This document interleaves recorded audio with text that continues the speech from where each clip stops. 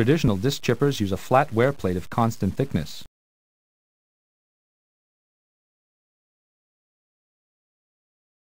When chipping, the flat plate results in a disc surface that does not recede away from the incoming wood supply. The wood is accelerated by the chipper knife and is subsequently abruptly stopped upon contacting the flat wear plate. In waste wood chipping, with a generally less massive wood supply, smaller pieces can bounce back. This bouncing between cuts can cause the supply to misalign, resulting in the production of oversized chips and slivers.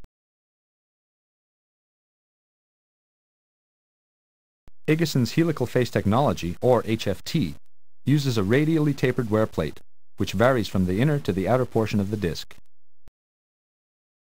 This results in a helical surface that effectively recedes away from the incoming wood at the rate the wood enters.